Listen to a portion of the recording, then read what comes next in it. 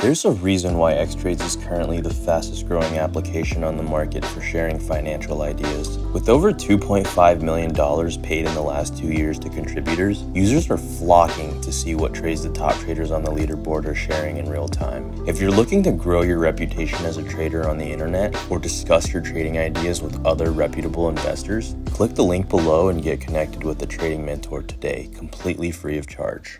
Alright, what's up guys? This is Alex from Xtrades, and welcome back to another weekly trade ideas list and also an index analysis video. If you're tuning in for the first time, we usually go over the economic calendar, we go over a little bit of seasonality for the stock market, and also go over some charts and individual tickers, and also some indexes to get broad market analysis. So before we get into everything, let's go ahead and get into the economic calendar real quick. We have a lot of data this week, very stacked. We do have the Federal Reserve meeting. So the FOMC meeting is on Wednesday. It's obviously going to be the biggest event of the week, but we have a lot of other data as well. So some ones worth noting here. Tuesday, I would just watch the consumer confidence. The others, not so much. I haven't really seen them move the market like that. Wednesday, we want to watch the S&P US manufacturing PMIs, the JOLTS job openings, the ISM manufacturing, and then of course at 2 p.m. we do have the Federal Reserve decision on interest rates and also the press conference for Jerome Powell.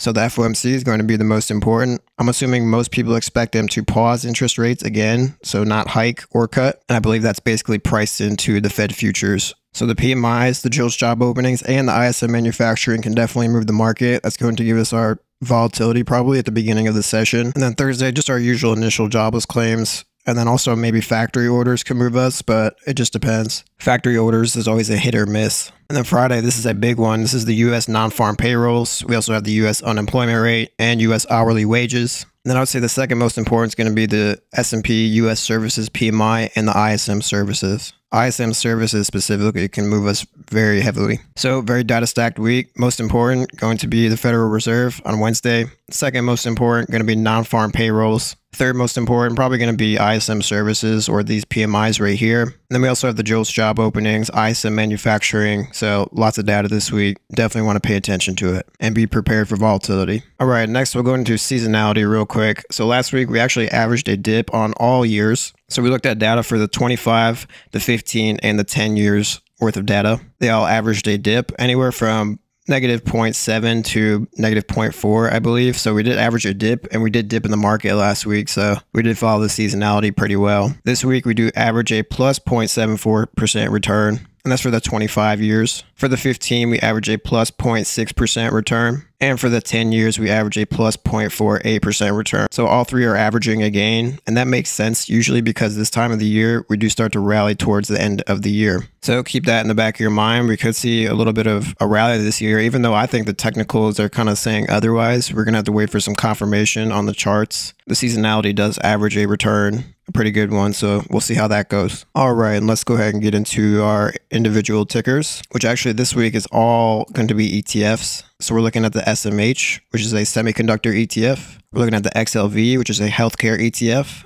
And also looking at the XLE, which is an energy ETF. I just didn't find any individual names that I really liked. A lot of good tech earnings last week, but I don't know. I feel like they have some room to fall. So I didn't really find anything on the tech side that I really liked too much. And these just ended up looking the best to me, honestly. So with SMH here, I'm mostly just eyeing this gap below. So the trade is only going to be confirmed if we start to enter that gap. So what you can do, go ahead and draw a line at the gap support. It's going to be at 136.28, I believe. And then I went ahead and right clicked it and we added an alert and we just named a gap. And that way, once it gets down there and it starts to enter that gap, we can go ahead and start looking for some downside. And I'm going to be looking at puts on this specifically, but it needs to enter that gap first before taking a trade because this could just hold as support. Another thing, we broke this 139.76, which 140 was probably a psychological level anyway, just 140 flat, and we broke under that and closed under that. And for this to continue down, obviously it would need to stay outside the channel. So if it does start to enter the channel and get back over 140, you could probably start looking for a bounce, honestly. That's why you want to wait for it to enter the gap first. If you want to take puts, and if you want to trade downside, wait for it to enter that before trying. Just wait for that confirmation. It'll make everything a little bit easier. So that's for SMH. Looking at puts, just wait for it to enter that gap. All right, next we're going into XLV. This is a healthcare ETF. So healthcare is actually usually a type of safety play. People usually look for healthcare when the markets are correcting and markets are pulling back. It's kind of like that recession-proof sector that does well in any economic scenario. But last week, we actually had healthcare selling off with the broad market. So last week, we got a broad market sell-off. Pretty much everything was selling off. Doesn't matter if you were in utilities or energy, XLV, which is healthcare, there was a sell-off. So there was really no safety play last week. Everything was selling. Well, the interesting thing about XLV here, this RSI on the 1 day is starting to get to an extreme point. I usually only look at the RSI when it actually gets into an extreme point, below 30, below 25. That's when the RSI is at an extreme, and that can give you overbought or oversold conditions depending on if it's up or down. So this RSI point here is actually the lowest it's been since at least 2022 to 2021. If we go all the way back here, it was down at this level back in January 2022. It was in the 25s. And there was also this low back in October of 2021. And it was pretty much at the same level, about 25. So that's where XLV is sitting currently. That's one piece of analysis. Another thing we need to see it doing for it to get that dead cat bounce or some type of bounce, we need to see it getting back over 123.60. It's going to be this low right here. So just keep it simple. If it starts to claim back over this low right here, it could probably bounce back up, fill up the sell imbalance, and get up to 126.05. So just keep it simple. Looking pretty oversold. I definitely wouldn't want to short into this. Obviously, it could maybe go a little bit lower down to this point right here at about 120. That's why you want to make sure it reclaims over 123.60 first. If it starts getting back over that, it can probably shoot back up and head back up to the 126. But if it stays under this and keeps closing under this, it's probably going to try to fall back down to the 120 level, which is down here. So XLV, I'm going to be looking at calls. I'm hoping that the market can maybe try to catch a safety bid, and it'll try to, bid up healthcare while the markets pull back, because everything else kind of looks like crap. And even XLV here, it's pretty much going straight down and also looks like crap. But if the market can shake that off and find some safety in energy or in healthcare or in utilities, we could see this going up while the market, keeps going down. But we want to see it getting over that 123.60 first. If it can get over that, it'll be looking good. So XLV, looking at calls, just be patient, wait for it to reclaim this level. All right, next we're going into XLE. This is the energy ETF. It says mostly exposure to Exxon and CVX, which reported earnings on Friday. They both pretty much went down after earnings pretty heavily. CVX especially closed down almost 6%. So it actually destroyed the XLE, even though crude oil was up almost 3% on Friday. Regardless, the XLE still sold off. CVX and Exxon would not catch a bid with oil. So eventually, I feel like this will try to catch back up to the commodity. If you look at the correlation between crude oil and XLE, it's basically spot on. I can show you right now. We'll go ahead and add it real quick. Go to CL. This is the crude oil futures. Click on that. We'll hit a new price scale. And here's the correlation. So the orange line is crude oil, and then our regular candles are just XLE. And you could see how there was a divergence here. So you got the orange line, which is crude oil, going up, while XLE is down, likely due to CVX and Exxon earnings. But eventually, it always catches back up, and they move, they move hand in hand. As you can see, there's a basically spot-on correlation. Whenever crude oil is going up, XLE is going to go up as well. So if crude oil continues this move up, I feel like the XLE can bounce, and the oil stocks are going to try to catch back up to the actual commodity. And likely with the tensions in the Middle East, I feel like oil can definitely keep going up. It just depends.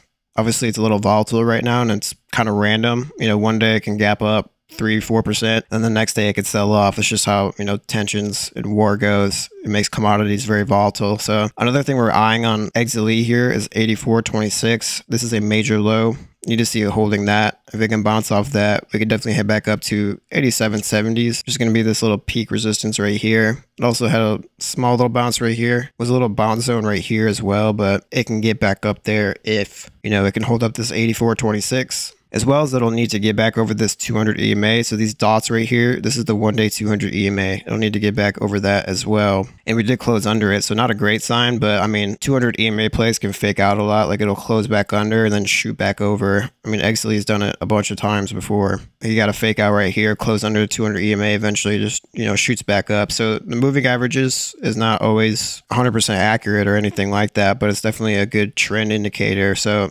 this could be hitting some weakness, which is why you want to see holding 84.26 and getting back over that as well on the 1 day. So I'm going to be looking at calls on this. I already have some November 90 calls that are down pretty bad, but I'm thinking about looking at a new strike and opening up maybe one closer in the money, something maybe for December instead. Just depends. We'll see how 84.26 is holding, see if it can hold up that, catch back up to oil, and then we can look for upside. So XLE, looking at calls, make sure it's holding this support. All right, and on to the indexes. We're looking at the SPY here. So last week we were focused on 420.18 to 418.31. I wasn't feeling any downside until we started breaking under that. So I was mostly looking for longs off this area, which it worked Monday and Tuesday very well. You were able to catch some good day trades off this at least. But you can see, I mean, these daily candles were ugly. You got a higher shadow wick right here on Monday. And then the next day after, some earnings came out, we did have another green day. But I mean, look at this candle. It's not full body. There's really nothing to it. It just looks like it trying to make a lower high to go lower.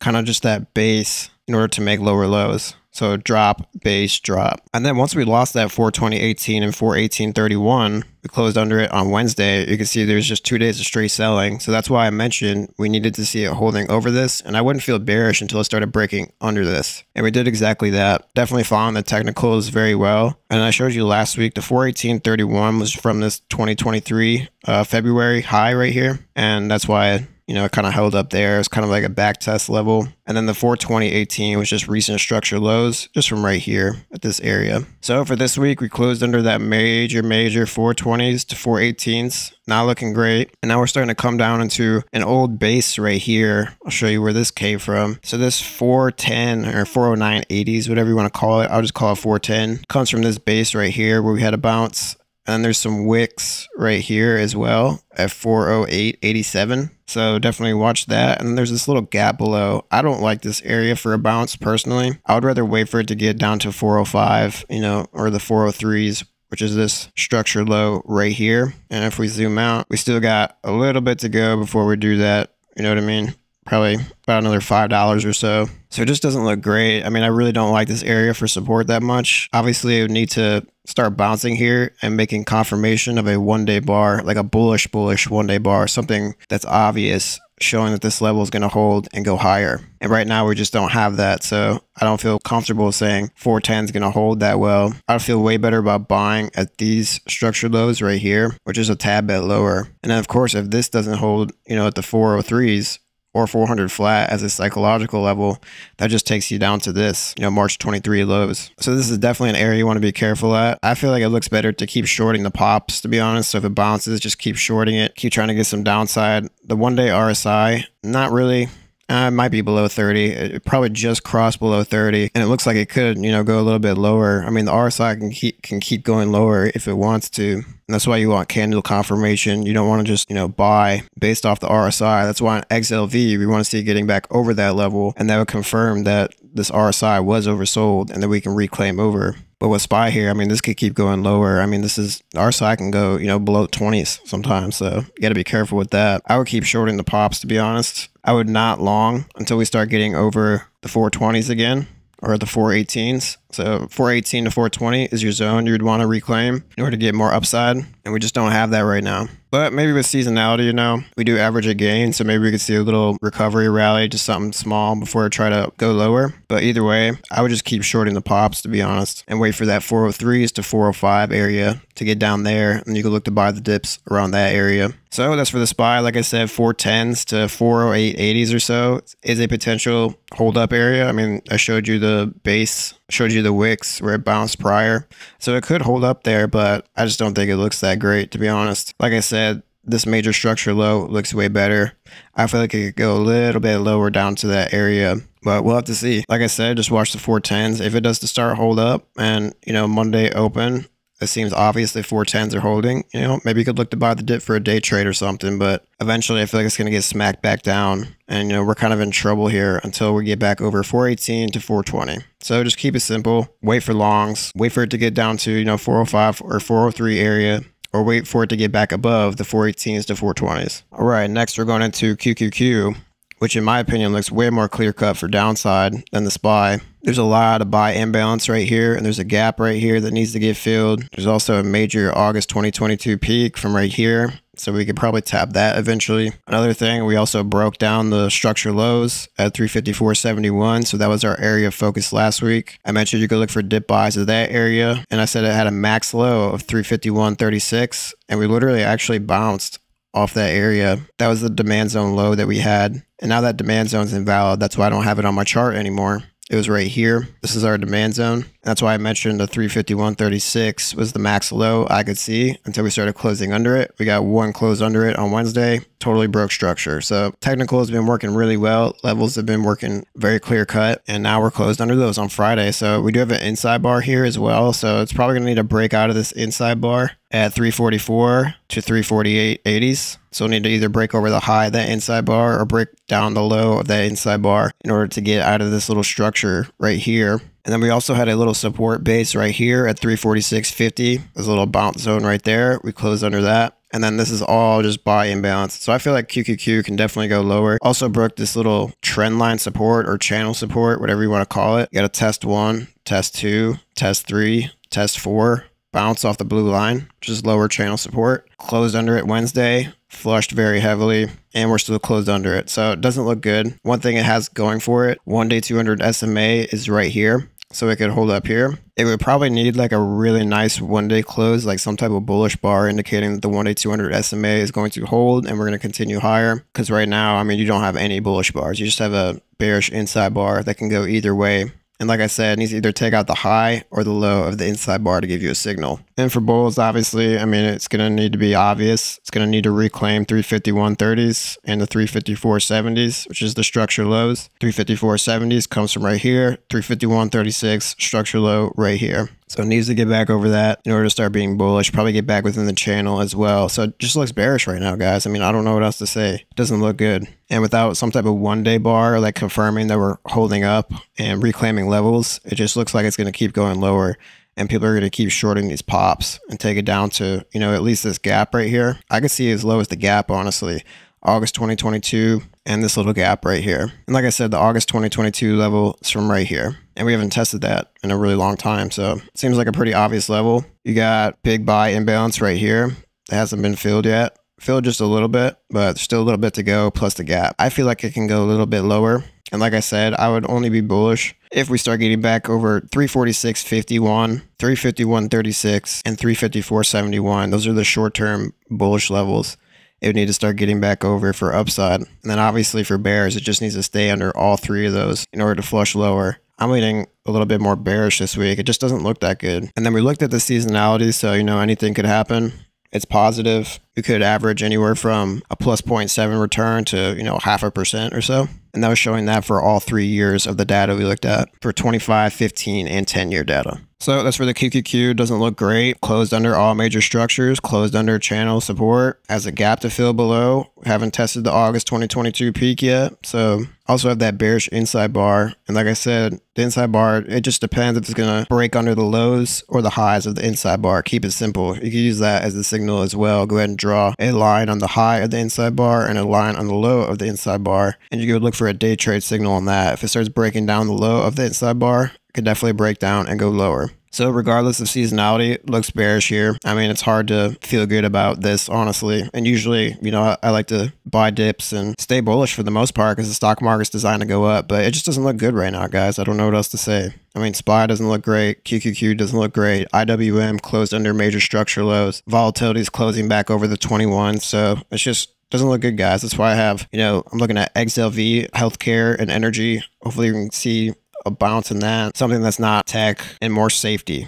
And then SMH, like I said, needs to enter that gap. And if SMH starts entering that gap, the semiconductor sector is huge in the QQQ. So if SMH is going to start going down and semi start going down, QQQ is going to go with it. So that's your levels of focus: 346.51, 351.36, 354.71. Those are all for the upside, and that's pretty much considered resistance right now since we're below it. And then potential supports, just this gap area or the August peak. That's all I could see right now. Unless it starts getting back over, like I said, and it just bounces randomly here. Looking like it's going to go a little bit lower here, at least to the August 2022 peak. All right, and last but not least, we're going into the VIX. So last week, we were just focused on 2081. Got a rejection on 2081 right here. Rejection here, rejection here. And then it looks like Monday, we did get a close under the 2081, which then gave us our bounce on Tuesday as well because it fell some more. And then look right where it bounced off 1888, which is this level here with the arrow. I've had an arrow pretty much on any extreme point or any important level. I have arrows on.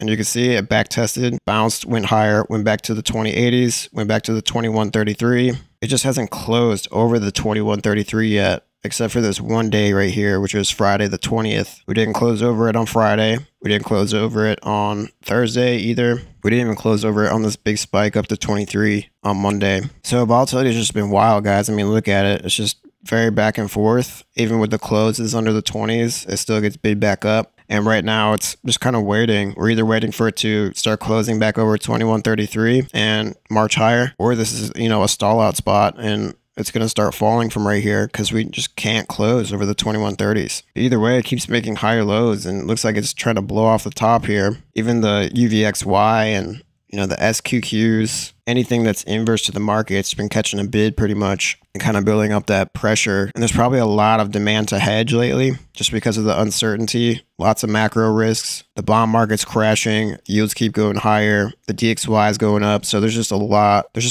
of risks. But we're basically at the same spot as last week. We're focused on the 2133 and the 2081. Same thing this week. We either need to see it keep closing under this to go lower, or we need to start seeing that 2133 close over that and it'll start going higher. I mean, it's just nonstop. It's very persistent here to keep going up. So, and then the indexes we just looked at, closing under all major lows, closing under channel support, lots of room to fall. And we just had a very awful close last week. So 2133, 2081, just watch it. If we can get a close under it, again, I'd feel good about a bounce. We'll keep that same signal as we did last week. Close under 2081, bullish. Let's go ahead and look for that. If we can get that, I'd be willing to buy the dip. If it starts closing and breaking over 2133 again, not going to feel good. Probably going to keep shorting pops. I did a couple of put setups last week for day trades. I started kind of switching a little bit more, shorting the pops on SPY and QQQ, and starting to get used to that bearish setup, shorting the pops, because nothing holds anymore, guys. It just hasn't been holding. It's been a rough 3 months. The trends don't hold. We get those dead cat bounces and they sell right back off. So just be careful, guys. Like I said, indexes all closing under major structure lows. Seasonality looks good. Like I said, that could be a positive for us this week. Otherwise, just remain cautious. I'm probably going to keep shorting the pops, to be honest, unless we truly get a signal that volatility is starting to go down and it's time to buy. And we just don't have that right now. So hopefully we'll have some more answers this week. Lots of data this week. I showed you the economic calendar. I mean, there's just so much going on this week. It's ridiculous. There's at least like 10 data sets that are worth noting here. PMIs, job openings, ISM manufacturing, the FOMC, which is the biggest one, factory orders maybe, non-farm payrolls, services PMI, ISM services, unemployment rate. There's just a bunch of stuff. I mean, there's so much info that's going to be dropped this week. It's going to be ridiculous. So there's going to be lots of volatility. Play it safe. That's why I kind of feel good about having healthcare and energy on watch, and then maybe sticking to a short tech type of bias. But we'll have to see. Just going to depend on Monday and the data and everything, how the one-day candles are closing, everything. You got to consider everything. And honestly, it could just be wiser to just sit out this week. I mean, with all the volatility, with all the data, FOMC, I mean, it's basically a gamble, guys. It's a coin toss. Anything can happen this week. So hope you guys enjoyed this video. Make sure you like, comment, and subscribe to our Xtrades YouTube channel. I'm going to go ahead and get this chopped up, edited, and sent out. I love you guys, and I'm out.